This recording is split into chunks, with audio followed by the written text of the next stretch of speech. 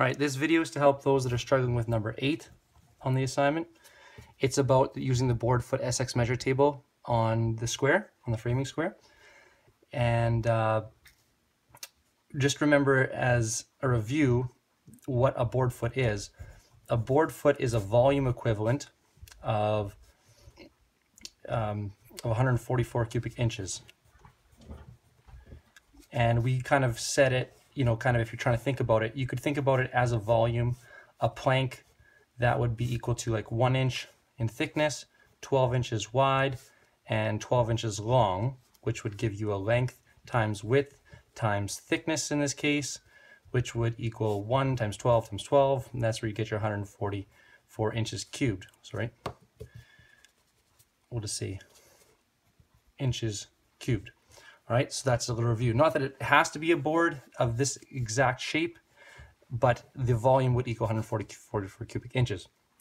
So now going on to question number A, letter A, sorry. It says, what is the volume of a board that is 1 inch by 9 inches by 12 feet, not inches, okay? So now you could simply calculate this with a calculator or on a piece of paper, and that's 100% fine, and that's how most of us would do it. The ideas that I'm teaching this square is to remember that this square was invented before the calculator, so it was a calculator for the carpenter, right? So they would learn how to use it quite well to speed up their time. We know that we could simply find out how many cubic inches are in this board and then divide it by 144 cubic inches. So we could go 1 times 9 times 12 feet would be 144 inches. So now we're all in inches. And we could do that and we would get an answer, volume equals. Now, when we get that answer, remember that's the total cubic inches of that material. So now we have to divide that by 144 inches cubed per board foot. So we'd be taking our answer divided by 144. Well, as you can see, we're multiplying by 144 to divide by 144, so we can just cross that off, and we're going to end up that board feet simply equals 9 times 1, so 9, right?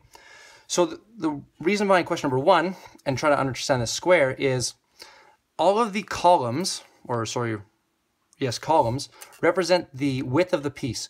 So we would be looking for, if we were trying to navigate this square, we would say, well, we have a 9-inch wide board. So we're going to look under the 9, okay? Under the 9. Now we're going to try to line it up to the length of the board. But as you'll notice, they give you lengths of a board of 8, 9, 10, 11, 13, 14, 15, and they skip out 12. That's because the carpenter would know that when a board is 12 feet long, like we just calculated, the board feet is simply going to equal the width of the board. So they leave that out because they would know that simply if you had a board 1 inch by 9 inches by 12 feet, it's simply 9 board feet because the 12 cancels itself off. That answers your question. Okay, question number B, letter B. So we'll try to just use the square now because I think it's obvious you could do the volume calculation. So we have 4 pieces, I was right, 4 at, 2 inches by 8 inches by 9 feet, okay? So now the idea is this is going to have every single answer on it, but by a little bit of intuitiveness, we can get this. So first of all, our plank is 8 inches wide. So we'll look under the 8, and our plank is 9 feet long. So we're going to go under the 12. Those are all our lengths. We're going to line up 9 to 8, and we get that it is 6. So we're 8 inches wide and 9 feet long. Line up, it's 6. So a plank that was 1 inch wide, 1 inch in thickness by 8 inches by 9 feet would equal 6 board feet, okay? And now by a simple bit of intuitiveness, we can say, well, if it's 2 inches in thickness, we're just gonna multiply that by 2. So we're gonna get 12 board feet.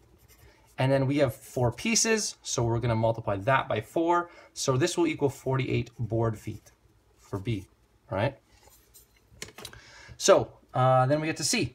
C says that we have 6 pieces, 6 at, 1 by 10 inches wide by 16 feet long, all right?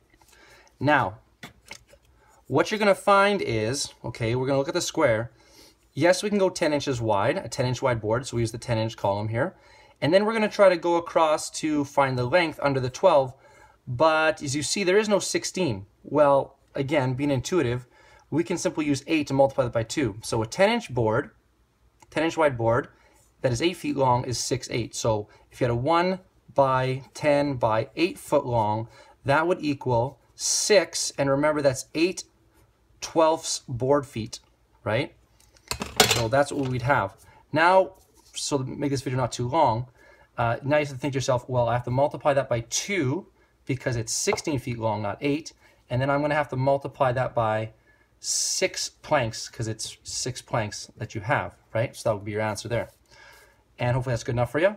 And then D, if I can just look at D, D was 3 pieces at 1.5 inches by 13 inches by 14 feet, I'm assuming. Okay, so now let's see how close we can get here. So 13 inches wide, okay, so 13 inches wide, 14 feet long, we can get that.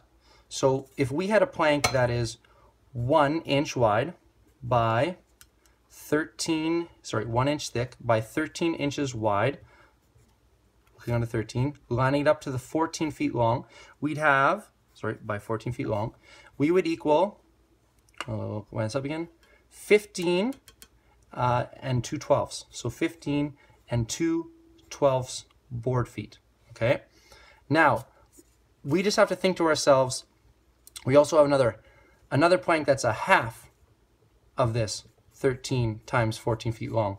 So we're just gonna have to find half of this, so divide this by 2, and then add it to this original, right?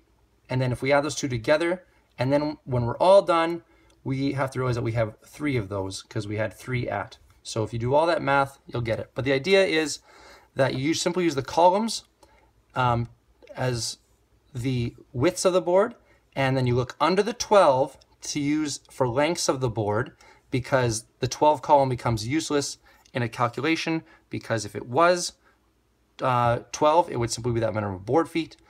And then you just line it up just like any old chart and be a little bit intuitive about it, and you can get any board foot measure. Again, you don't have a calculator back then, so you would have to do all the work on a piece of 2x4 most likely. All right, thanks for watching.